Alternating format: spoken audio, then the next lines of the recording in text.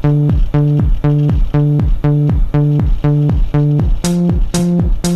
we go. One step at a time, don't be living on the line. In this lesson, we're going to examine more closely a managed exchange rate system. In a previous lesson, we examined a floating exchange rate system and identified the different determinants of exchange rates in a floating system. Today, however, we're going to look at a different scenario, one in which a government chooses to manage the value of its currency against another currency. So let's start with the definition of a managed exchange rate system. This is a system under which a government and central bank actively manage the value of their currency against another currency. Usually this means keeping the exchange rate within a certain range of acceptable exchange rates. Essentially, what the government and central bank do is they set a price ceiling and/or a price floor for the currency to keep it from depreciating or appreciating by too much. To guide us in this lesson, we're going to use a real-world example of a country that recently intervened in its foreign exchange market to maintain a maximum exchange rate for its currency against another.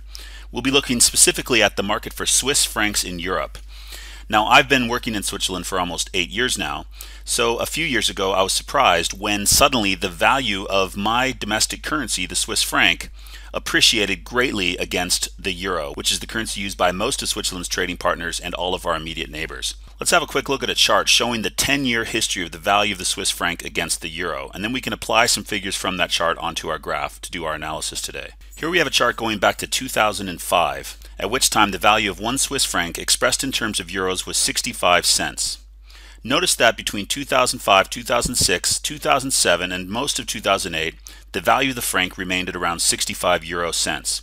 But starting in mid-2008 and 2009, the franc started steadily appreciating against the euro, as we can see here, up to 75 euro cents by 2010, up to 85 euro cents by the middle of 2011, and peaking out at almost 1 euro per franc in the summer of 2011. Peaked out at over 95 euro cents per franc. This represents almost a 50% appreciation between 2006 and 2011 of the Swiss franc. Notice, however, that in mid-2011, the franc rapidly dropped in value to right around 83 euro cents and stayed there for most of the next 4 years, from 2011 to 2015. What happened between 2011 and 2015 in the market for Swiss francs in Europe? Well, this was not the free market acting and causing the franc to depreciate. Rather, the Swiss National Bank and the Swiss government decided to intervene in the forex market and devalue its currency against the euro. The purpose for this, not surprisingly, is to protect Swiss exporters who were being harmed by the stronger and stronger franc experienced between 2009 and 2011. Let's now go back to our graph and illustrate what was happening between 2006 and 2011, which was causing the franc to appreciate. You may be familiar a little bit with the European financial crisis that started happening around 2008-2009.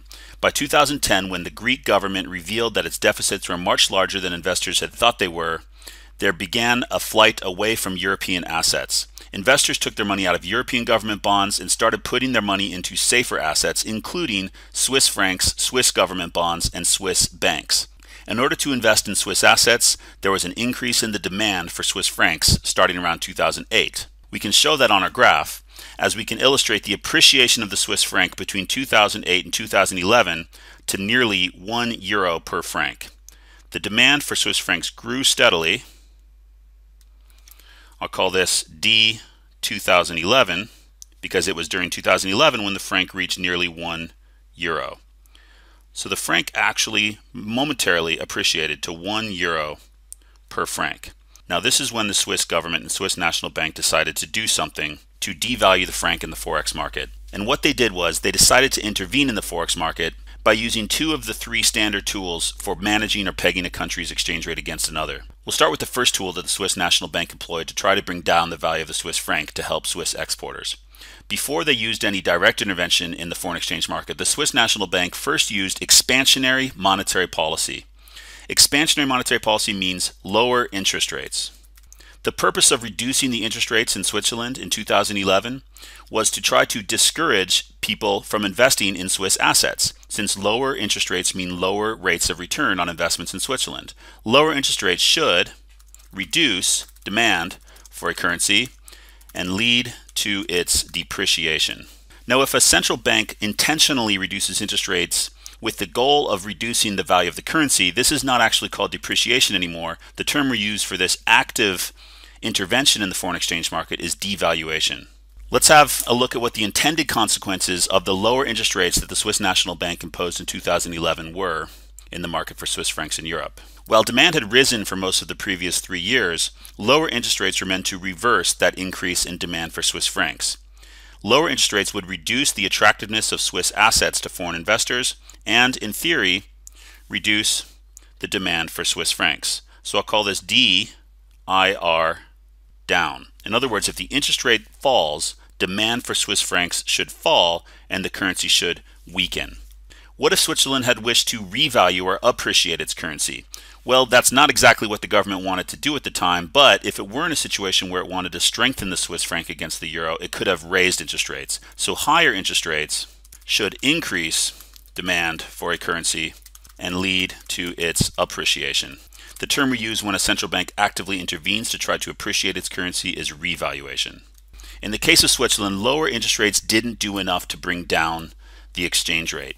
By mid-2011, the exchange rate had risen to nearly €1 per franc, and the Swiss National Bank turned to a second tool of exchange rate management to try to bring down the value of its currency.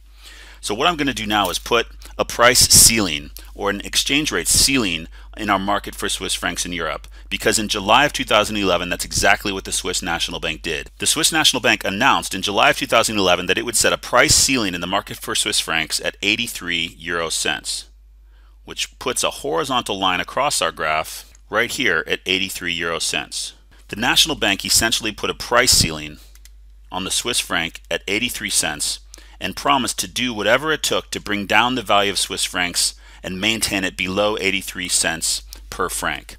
And the way it had to do that, because lower interest rates had not done enough to reduce demand to the level where the exchange rate was at 83 cents, the Swiss National Bank decided to use official reserves and directly intervene in the forex market in order to reduce the value of its currency.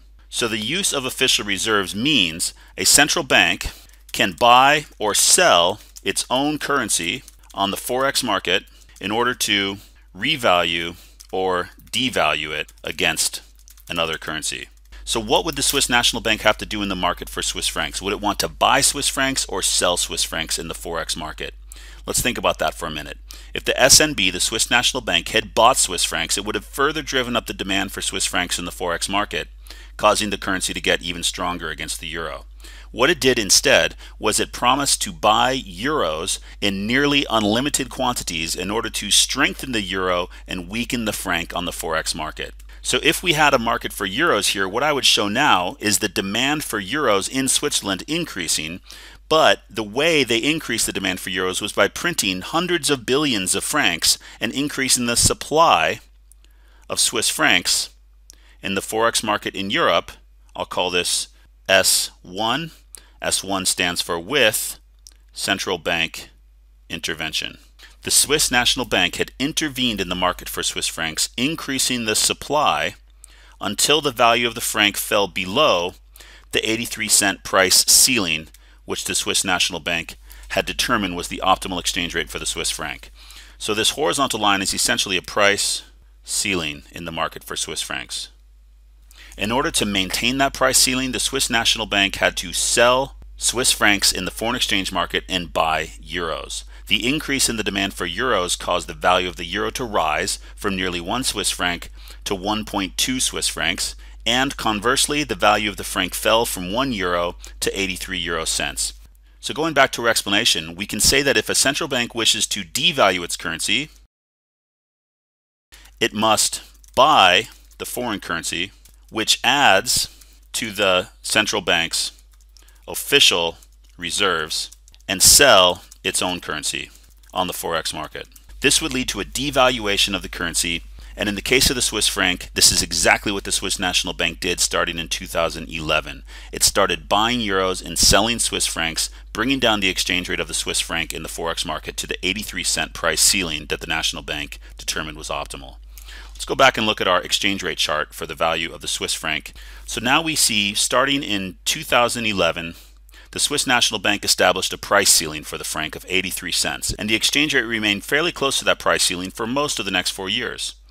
A couple times the value of the franc fell down to 80 cents, as you can see here, or at 1 or 2 points to just below 80 cents. But the Swiss National Bank had no problem with this. The depreciation of the franc was exactly what the bank was hoping for when it set the price ceiling.